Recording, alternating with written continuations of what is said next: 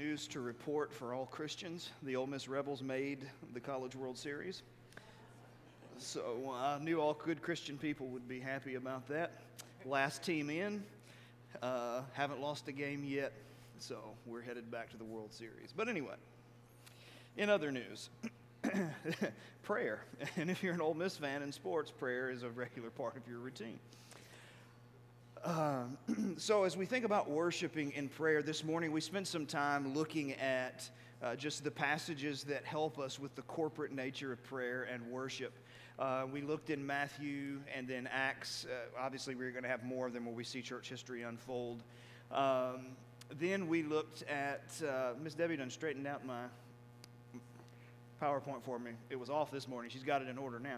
1 Corinthians 14 about prayer in the public assembly and the church echoing the amen as they pray along with the one who speaks in which they can understand. And then the idea of being spoken to prayer leaders, the idea of a public assembly, so that's worship in that public assembly.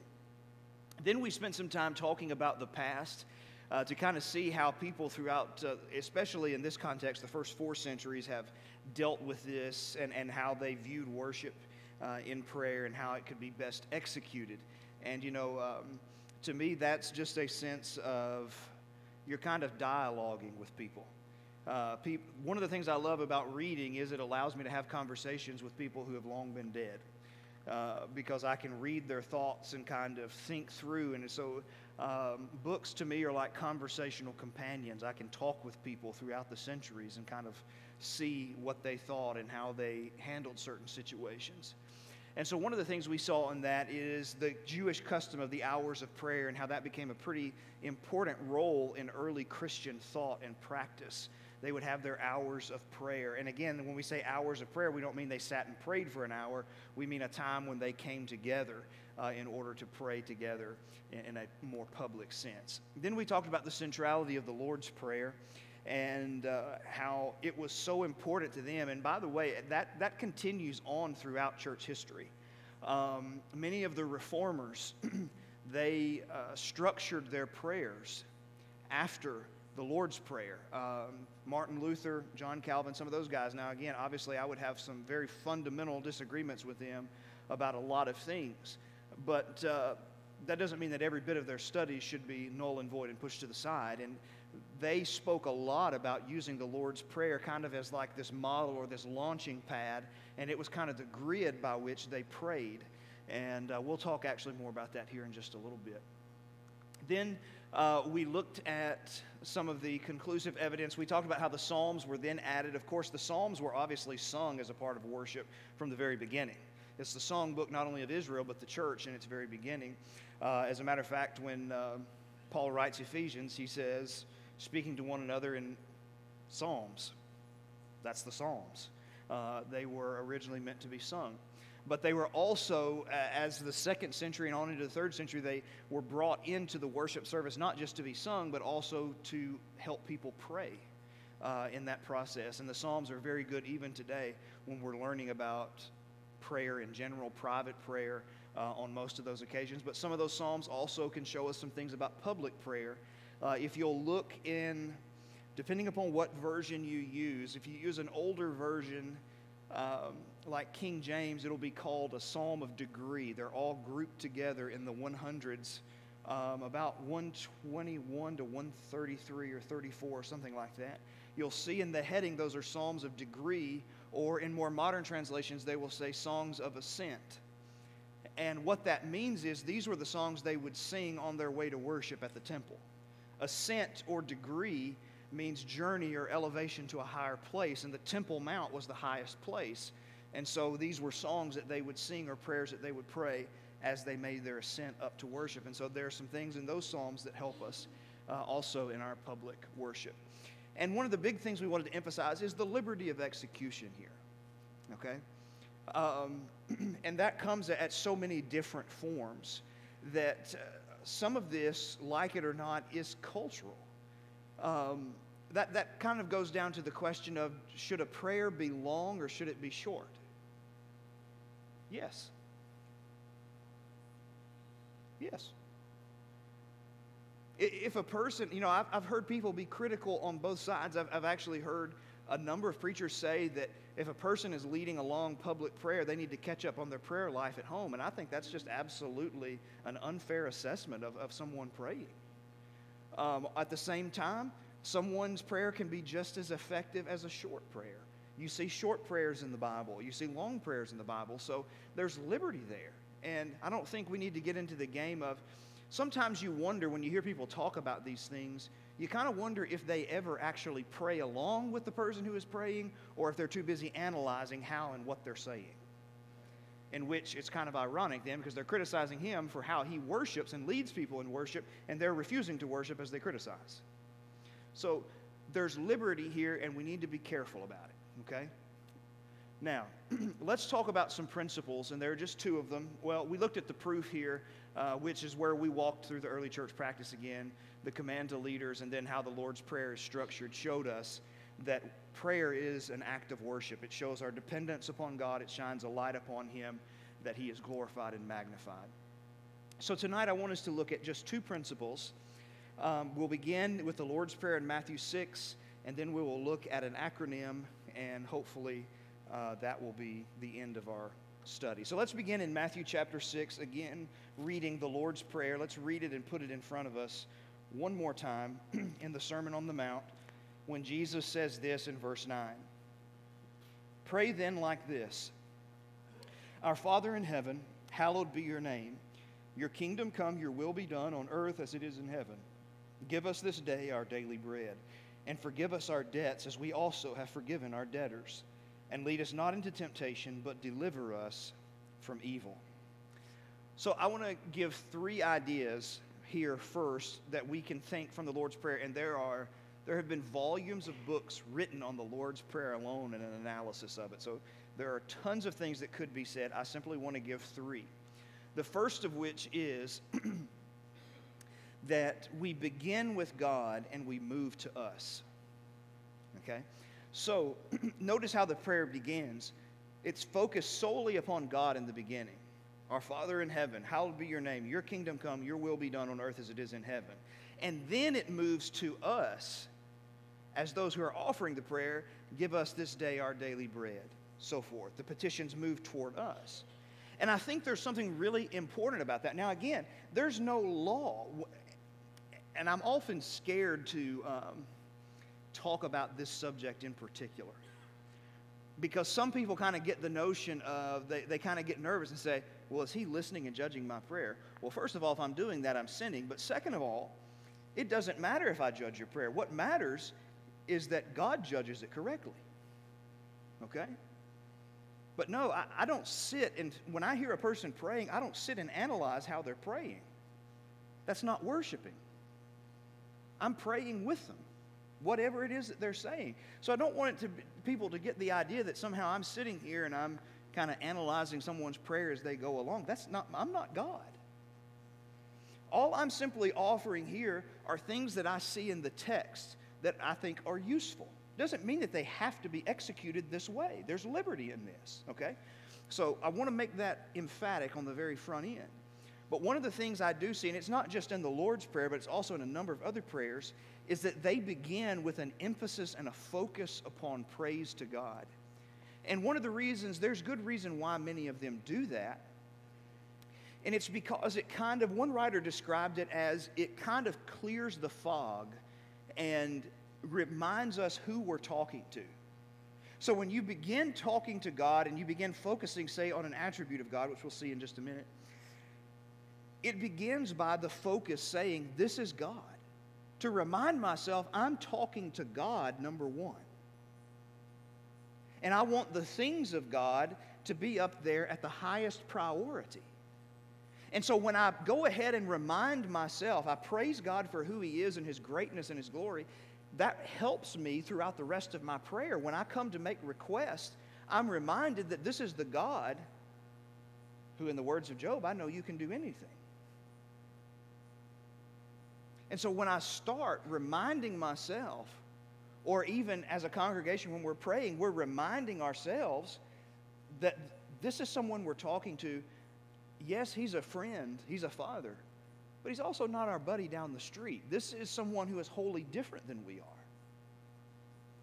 And that helps us when we come to later requests, as we said, because we start to remember, hey, I'm dealing with someone who is far more powerful and can handle a lot more than sometimes I think or want to give him my problems. And so in essence, it goes like this. When you realize and remind yourself how big God is, your problems look small that you're talking to him about in comparison. And that's a good thing. Furthermore, sometimes prayer, now some people, I would have struggled to understand this principle probably 10 years ago because I didn't understand prayer correctly. But if someone views prayer as a need line, like this is just something we do, we go to God and we tell him what we need, and when we expect him, kind of like a candy machine, to spit out what it is we've asked for. What I'm about to say won't make much sense if that's the way I view prayer. Prayer primarily is about communion with God. That's what it's about. And there is in prayer a reorienting process by which I can actually, I bring my will into line with God's will through prayer. Perfect example is Jesus in the garden. He goes to the Father, and what is Jesus' desire in that moment? It's not to die. But as he prays to God, and we don't know everything that he said in that prayer. We have a few snippets. But as he prays to God, he comes around and he aligns his will to the will of the Father and says what? Nevertheless, not my will, but yours be done. Prayer, again, when you focus on God first, it makes you realize and remember who you're talking to, and it helps you. I may not want to do something, but it reminds me that I need to align my will with God's. And so focusing with God, on God at the beginning, and then moving to myself, I think has a lot of benefits, and I think it has a lot of biblical precedent. Number two, that when you read this prayer, notice there are more requests that are spiritual in nature than there are physical. As a matter of fact, the only physical request that I can see in the prayer is, give us this day our daily bread. That's the only physical request I can see in it. Everything else is spiritual in nature. And in preparation for this, I just went through the way I'd start a number of things topically, and I just took my notepad and started looking at texts. And one of the things I looked at in categorizing some of these things is, what was it that they prayed for? When we see prayer mentioned in the New Testament, what things are connected to it? And I got to tell you, praying for physical things might register as a 2% on the scale. It's more of help a person stand under persecution. Let the Word of God have free course. I want, as we talked about last Sunday night, the prayer of Paul in Ephesians 3, help them to know the love of Christ. Or his prayer in Ephesians 1, that they would know the power of Christ that's at work within them.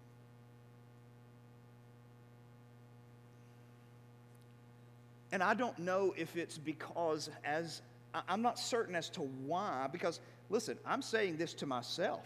If I'm honest with you, if I sat down and categorized my prayers, I know physical requests outweigh spiritual requests for me. I know it's a problem. And so I'm not coming to you saying I've got this figured out. But when I look at the New Testament, a lot of these requests are more spiritually driven. We talk about God wanting to bless us and help our health to prosper.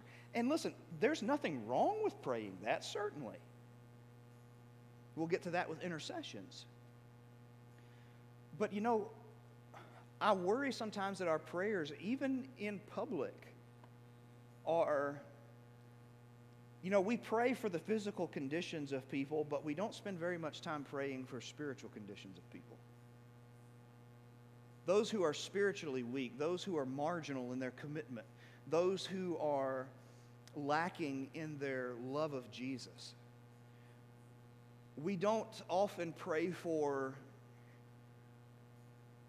help us to see Jesus more clearly. Help us to understand and to comprehend more and more every day, to fathom the depths of His love for us. Help us to grow in our inner being. We know our body is only temporary. We're concerned about that in certain ways, but we're most concerned that you take care of our souls, that our souls are healthy. You know, if we were honest, even in private prayer, a lot of times we spend a lot more time worrying about and praying to God about our children's physical safety and health than we do their spiritual safety and health. There's this orientation, though, when you look at the New Testament, that it's just the opposite. And I don't know if that is because we have become so far advanced in medicine and we expect life to last so much longer now, as opposed to then. You know, the average lifespan in Palestine at that time was about 45 years old. And it was just an accepted part of life, and they knew it. I'm not really sure what the answer to it is. But a focus on the spiritual side of the content of our request, I think, is something we need to keep in mind. Because spiritually speaking, you know, I know a lot of churches that if you looked at their physical health of the people who were there, they're pretty healthy people. They might be on some medicines, but they're pretty healthy people. But their spiritual health, they would be in ICU.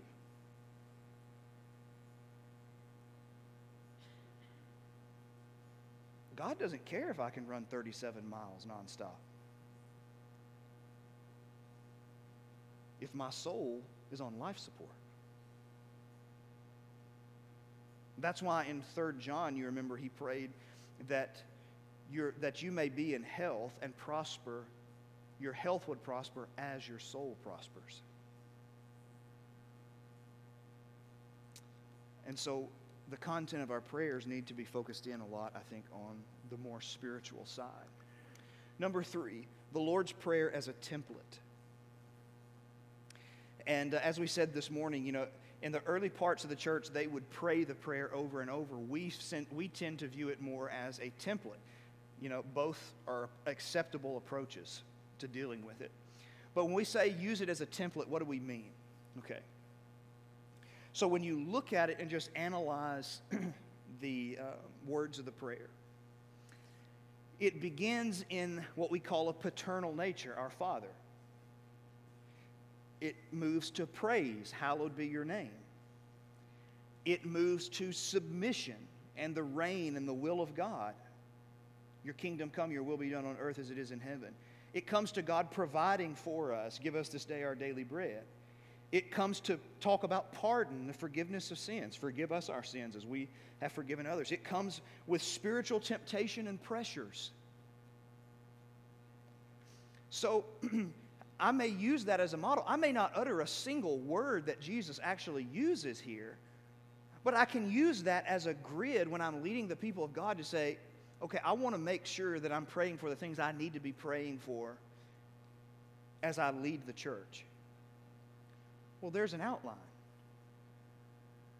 I can begin my prayer focusing on God, moving to, when he says, your kingdom come, your will be done on earth as it is in heaven, that might be a time to insert things about the church, the health of the church, the love of the church, the growth of the church, all of those things, insert them right there. When you look at the physical needs, it could be, you know, help us to provide for those who are in need, to find them, open doors of opportunity for us to see them. Then you move into forgiveness. Surely, as we come together and pray, we need to be penitent people. Help us as we face temptations throughout the week. Who doesn't face a temptation throughout the week at work?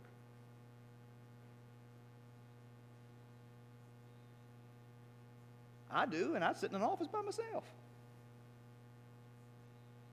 So I'm going to say it's probably pretty safe to say you do too.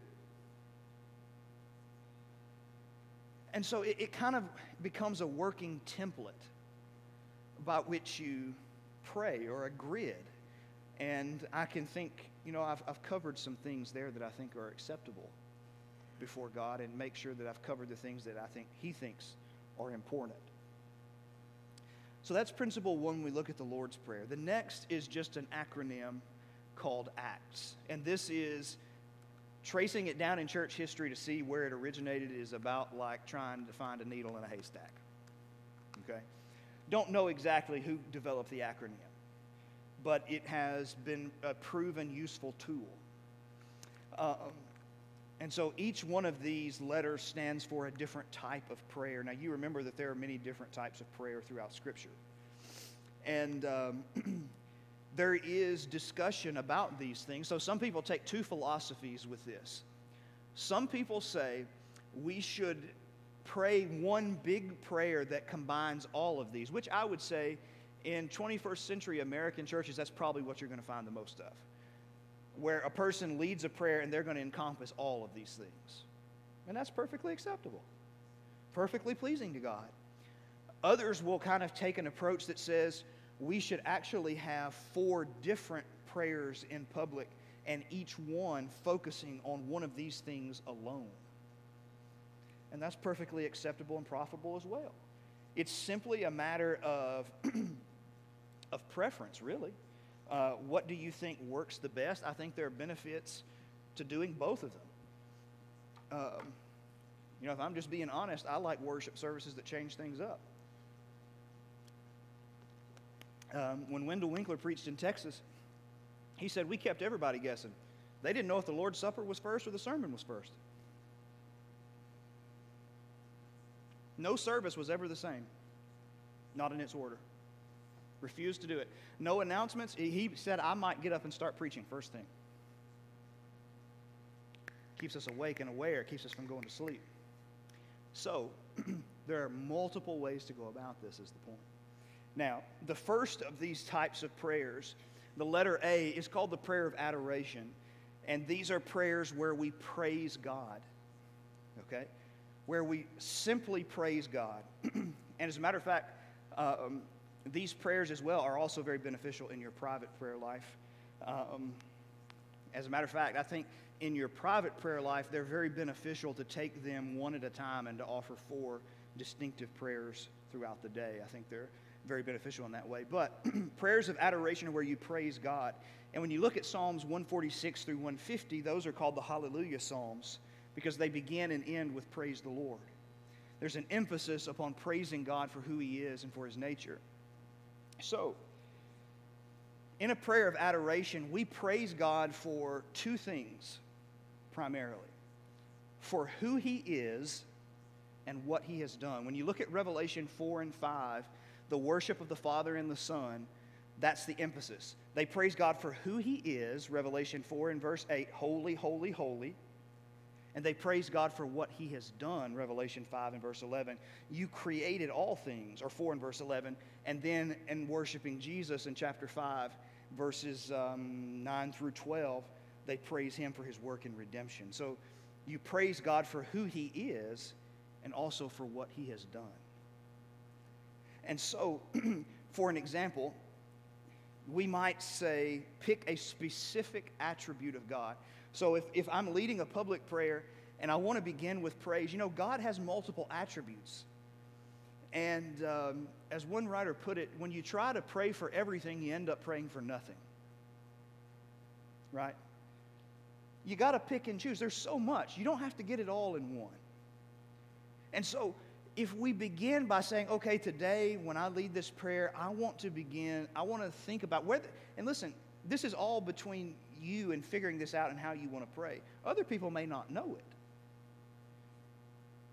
But as the leader, I want to know what's going on. And so I'm going to look at God's holiness. I'm going to praise Him for His holiness in this. And so I'll begin by talking to God and praising Him for His holiness and His separateness. Or in other places like Revelation 19, they praise Him for His wrath.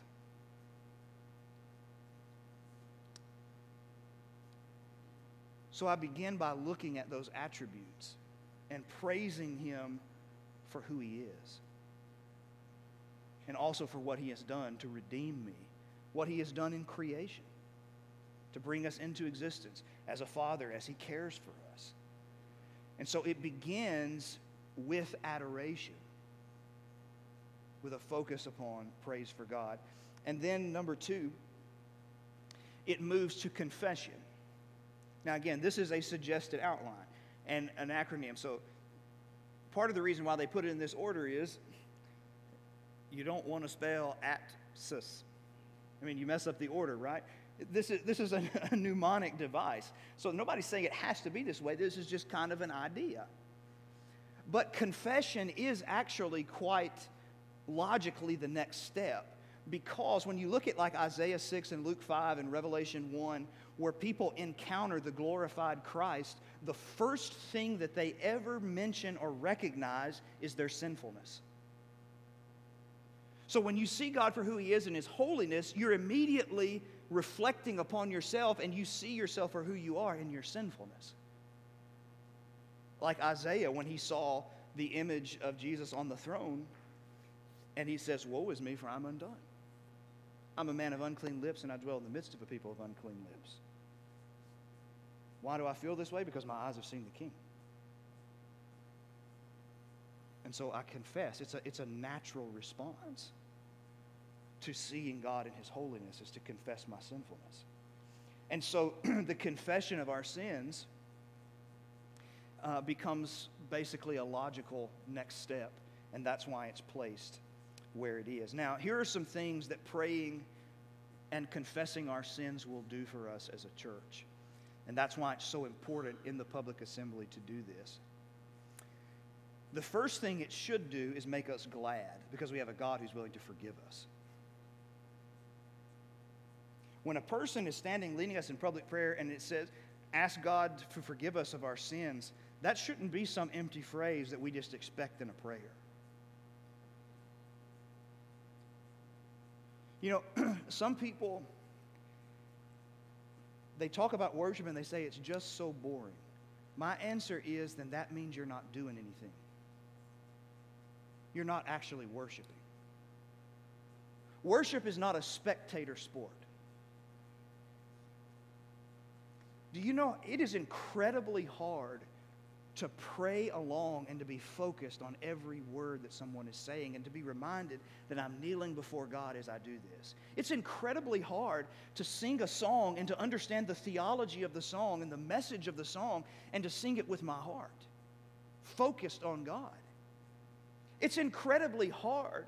People act like sometimes listening to a sermon should be easy. It's not. Especially in our culture, it's not easy to listen to a sermon. That's why it's called a spiritual discipline. You discipline yourself. Even though your mind wants to wander, you force it back in line. And so when you're done with worship, you should be tired. Your brain should be very tired because you've been focusing it and channeling it and trying to keep every distraction out and focusing solely upon what's going on. And so when a person prays for this and they offer that confession, it makes us glad because we remember that we have forgiveness. But it should also remind us that the forgiveness that we have is something that we want to share with other people. It should make us evangelistic in a way. Further, it should make us extremely gracious. I don't know that I've heard a prayer really in my life in an assembly where we didn't seek God's forgiveness. But part of me knows that we're not fully understanding that because of the way we refuse to forgive other people. Forgiven people forgive people. It's the only response. And if we're not gracious, it's because we're not understanding something about how we've been forgiven. Something is disconnected there in that understanding. But further, it keeps us grounded. It keeps us from having a head that kind of gets big and we can float off into la la land. We should never get to the point where, you know what? I'm not really a sinful person. I'm really not that bad of a guy. Actually, part of the gospel message is that you are actually worse than you think you are. I am worse than I would like to think I am. The things of which you and I are capable would scare us if we sat down and really acknowledged them. But the gospel is not only that you're worse off than you think you are. You're more loved than you ever dreamed you could be by the one who knows your sinfulness. And your sins and your struggle with sin and your confession of your sins keeps you grounded in reality. That I can't look at you and say, you know what? I can't believe you're struggling with that because my sin over here is this. It's not that big a deal. When we start getting into that judgmentalism of other people's sins, we forget our own. That's why confession is so important, because it keeps us grounded and keeps us from looking at things in a disproportionate way. And so confession becomes extremely important as we come together as a community. That's why confessing sins cannot be overlooked. Then there is the prayer of thanksgiving. 1 Timothy chapter 2 and verse 1, you have a number of different types of prayers there: thanksgiving, intercession, supplication, so forth. But giving of thanks is the way it is worded, I believe, in the ESV, and other translations. So thanksgiving obviously would flow after confession. Now again, I say this, I keep reiterating this, you can move these around any way you want to. But if I've confessed my sins and God has forgiven me, the next prompt would be what? Thankfulness. So it just seems like a logical flow is why it's placed in that particular order. So one person called this the specification and the personalizing of prayer. Thanksgiving is the specification and the personalizing of prayer because we're specifying things for which we are thankful. We're uniquely identifying things that God has done for us for which we are thankful. And so it becomes important. And by the way, these are physical blessings as well as spiritual blessings. One writer described this as thanksgiving. Prayers of thanksgiving are summarized in these words: why me? Similar to what David would say in Psalm 8:3 and 4, when I consider your heavens, the work of your fingers, the moon and the stars that you have ordained, what is man that you are mindful of him? Do you see what he's blown away? He looks at all this and he says, why do you pay attention to a speck of dust in the middle of all this?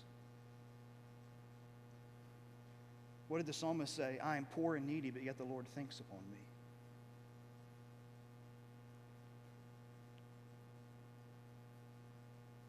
Why me? Of all the people in the world who could be blessed, why does he bless me?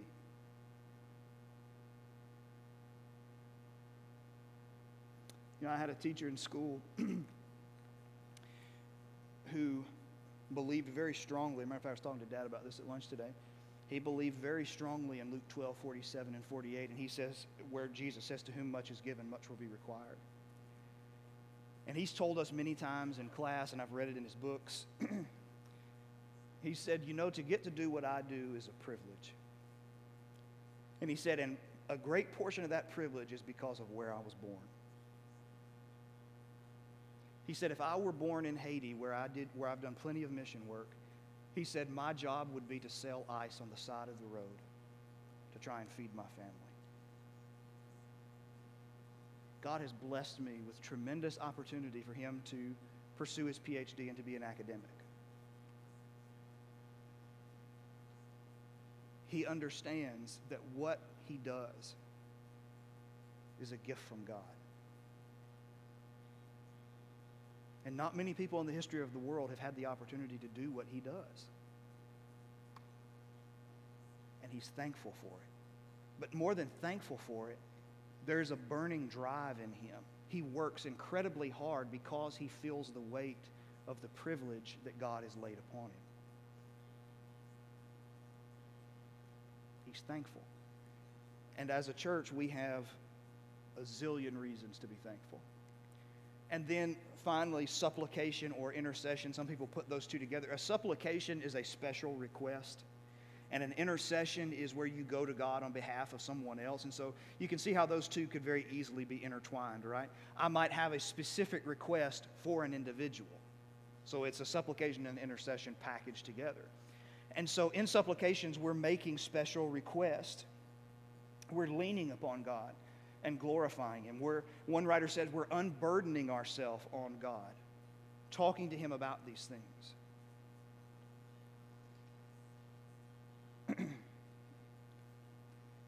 So, if we have supplications, I think a tremendous idea, and again, an idea, would be, say, we decided that in our public prayers for the next year, we would like to beg God to spiritually mature us.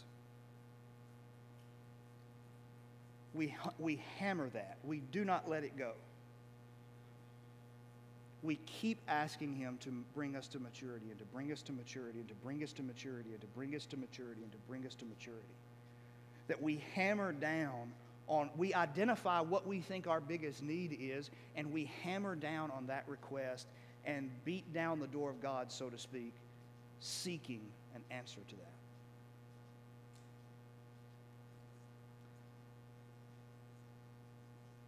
Because James says you don't have because you don't ask. Luke 18 says you got to be like a widow who's willing to wear a judge out to get what you're requesting. So supplication is that time. And so these are some things that they have application privately, but they also have their application publicly. As we pray, that we can focus in on some of these things and hopefully, listen, it's like anything else. As we said, there's liberty in this. All we want to do in a study like this is say, let's benefit from the studies of others and see that there are other things out here and kind of broaden our minds a little bit. And, you know, if you like something, if something there really pops to you, use it. If it doesn't, it's not like it's, we're breaking a law or something. We're just trying to expand and grow in our thinking. And, there's more than one way to skin a cat. And there is definitely more than one way to pray. And so, as we think about praying together, we have an opportunity now for anyone who desires to become a Christian with a penitent faith, confessing Christ, to be immersed in water for the forgiveness of the sins of your sins. That's calling on the name of the Lord. You're seeking His forgiveness in that process. Or maybe as a New Testament Christian, we're struggling with sin. Maybe that's something you want to talk about, would like for all of us to pray together about. Maybe that's something you want to talk about on a private level. We've got plenty of people that want to do that for you if we can. Or maybe we're just struggling with life. God says, here's an opportunity for you to unburden yourself on me. 1 Peter 5:7, cast your cares upon Him because He cares for you. He cares about what you're going through. And we do too. And so if we can help you this evening, that's what we want to do as we stand and sing this song.